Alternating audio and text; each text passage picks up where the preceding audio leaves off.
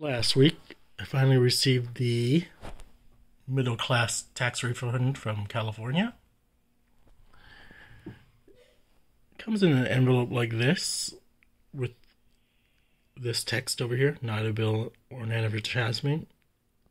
Important information about your middle class tax refund. Inside is a debit card.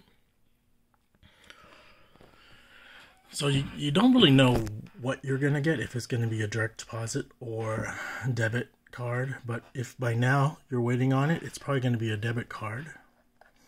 And it's already the 14th. So the last deposit should have happened, according to the FTB website. Trying to scroll and find out. It said over here.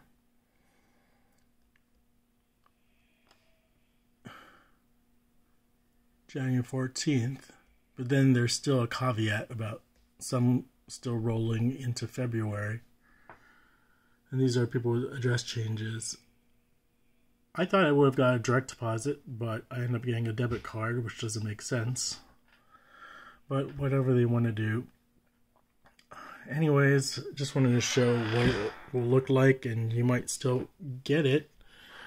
You may, if you don't get it, you may need to contact MCTR about your debit card. It's very I'll have the webpage for this, for the middle class tax refund. It's very difficult to find out how you can get information about this, but hopefully you get your California middle class tax refund